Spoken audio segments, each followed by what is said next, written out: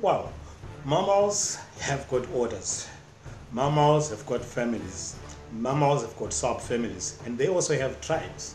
So in today's video, we are going to be talking about the order Artiodactyla. That's a continuation of the order Artiodactyla. The last video that we did, I asked you about the Bovidae. I gave you a question that was saying, what is a Bovidae or what is a Bovid? What is a Bovidae or a Bovid?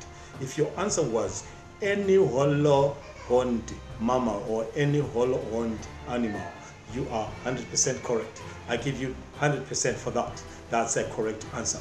Any hollow-horned animal, that's a Bovidae. So we've got something like 75 representative in Africa. They are represented by 75 species in Africa, of which 72 of them are antelopes, and these other three, they are buffaloes, the ibex and the Barbary sheep. Ibex, Barbary sheep, and the buffalo, the Cape buffalo, of course. 72 are the antelopes. Any other antelopes that you can think of, the kudus and the impalas and stuff like that. Then in the sub-region of Southern Africa, we've got 33 representatives, quite a number. Only Southern Africa, about 33 representatives, of which we actually see these bovids by carrying horns on their heads. We do have some species that have got females that also carries horns, and we do have some species that only males will carry some horns and the females are hornless. So it actually differs on which animal. And when it comes to males, most of the times the horns are actually the weapon for fighting. They are designed to fight. That's when you find that all the horns that are found on the male animals are thick and they're actually strong because they are for fighting, their weapons. But as for the females, it's actually a design, or actually like something that makes them beautiful and stuff like that. They don't normally fight using their horns because they don't fight in most cases, but they are there. We do have some species, about 43 species that we find here in Africa. The females also have horns, but these other ones, it's only the males that have got horns. So we've got the smallest antelope, that is called the royal antelope, that will weigh something like 1.5 kilograms. It's also an antelope and it's also a bovid because it has got horns. And we do have the blue duiker. The blue duiker weighs about 4.5 kilograms. That's found in South Africa. The blue duiker. We are going to actually break down some of these animals. We are going to just pick a few animals and just talk about them. So the blue duiker and the royal antelopes, these are the smallest that we have. The other one weighs 1.5 kilograms and the blue duiker is 4.5 kilograms. So the largest bovidae that we have is a Cape buffalo and the eland. The buffalo that you know and eland, these are the largest bovidae that we have. So under the family Bovidae, we are now going to the subfamilies. The subfamilies.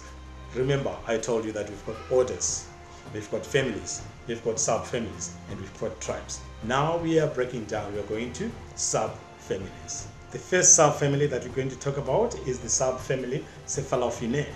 CEPHALOPHINAE, of which we've got the tribe CEPHALOPHINAE. Under this tribe, we have the duikers, the blue duiker and the gray duiker, or the common duiker. The common duiker is called the gray duiker, and we've got the blue duiker. These are the two families that, or tribes that we're going to talk about under the subfamily CEPHALOPHINAE. What is a gray duiker? This is a beautiful animal, small, looks very beautiful, that runs so strongly when you actually find him wherever he lives. They actually take off at a high speed. This one is called the Silvicapra gremia. The Silvicapra gremia, this is the scientific name. I normally say, as for the scientific names, don't worry much on how I pronounce them. I will make sure that on each and every video that I make, in the description box below, I will put all the scientific names so that you can read and pronounce for yourself and understand.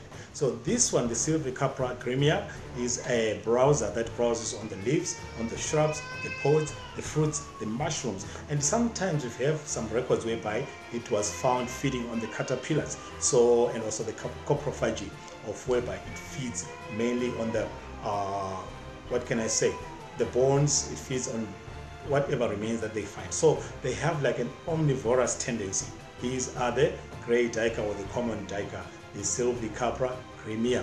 The males will weigh up to like 15 to 21 kilograms, that's an average, and the females will average to 20.7 kilograms. That shows that the females are slightly larger than the males, and their gestation period is around 191 days. It's plus or minus 191 days, giving birth to only one young one, and that's throughout the year, that's all year round. They don't have a peak period when it comes to reproduction, and they can live up to like 11 years in the wild.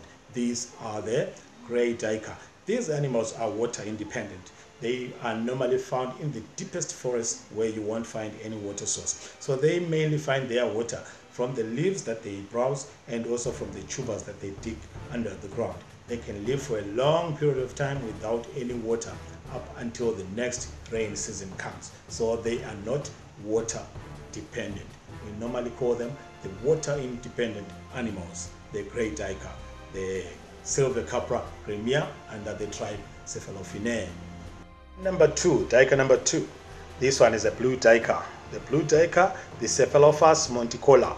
Cephalophus monticola. This is a blue duiker that actually feeds mainly on fallen leaves and the fruits, as well as the flowers, the seed pods, some stuff that actually falls down from the trees, because it is a small antelope, so it depends mainly on the fallen stuff. So we normally find these animals following the baboons and the monkeys all the time. When the baboons are jumping on the trees, jumping around, they actually make some of the flowers to drop down, and then we see these blue duikers picking up some stuff and feeding on them.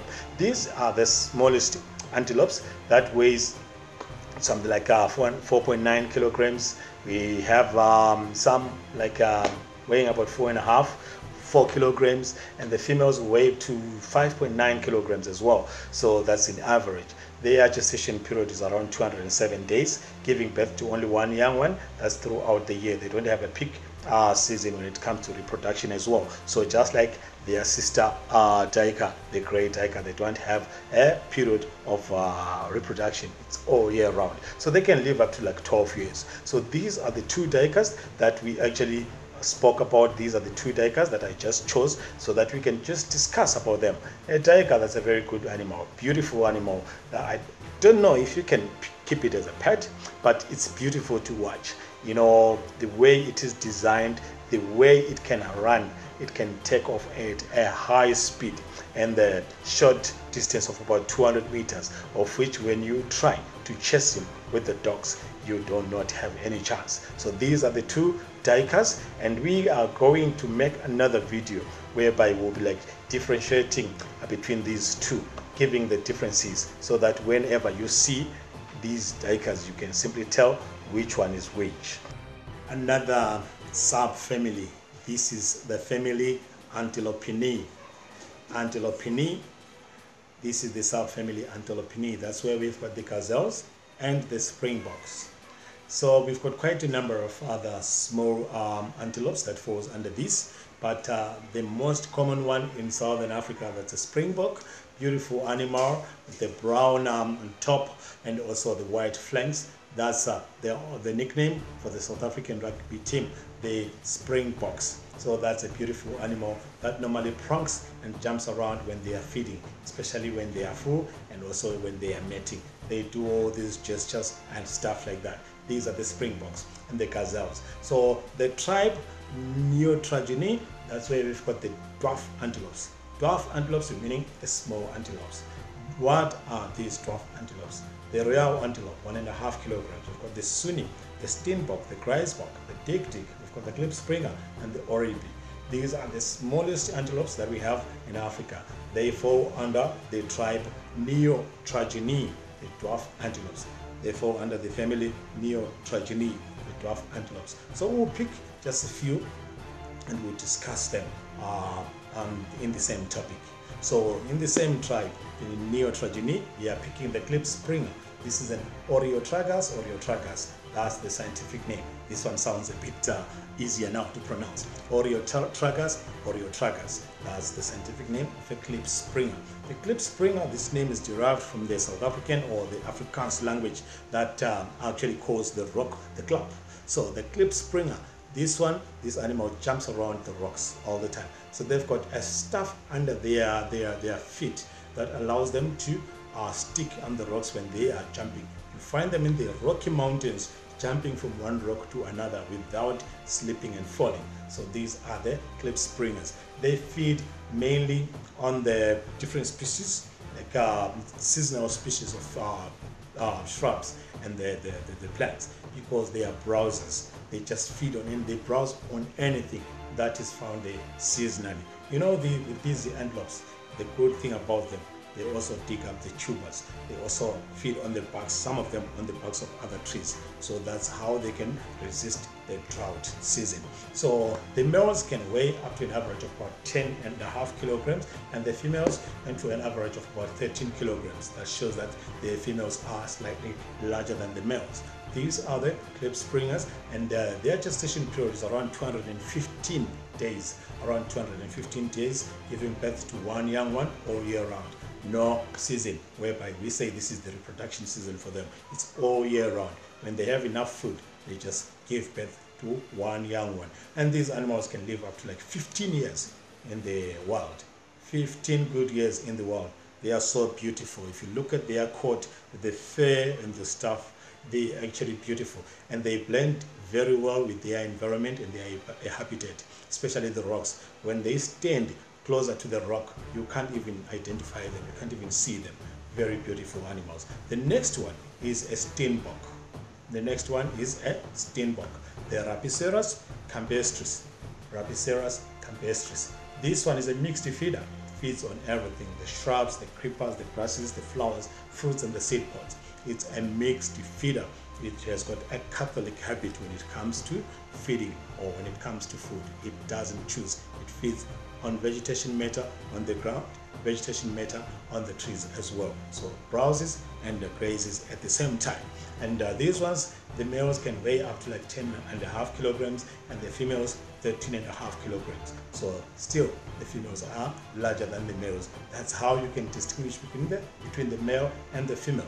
And also these small ones, these small antelopes, most of them, the females do not have horns on their heads. It's only the males that have the horns. So that's how simple you can distinguish between the male and the female antelope, like the small ones. And then the gestation period of this animal, the steenbok, is about 168 to 173 days, and giving birth to one young one around November to December over there. That's the period when they give birth to only one young one, and they can live up to 10 years. That's in the wild.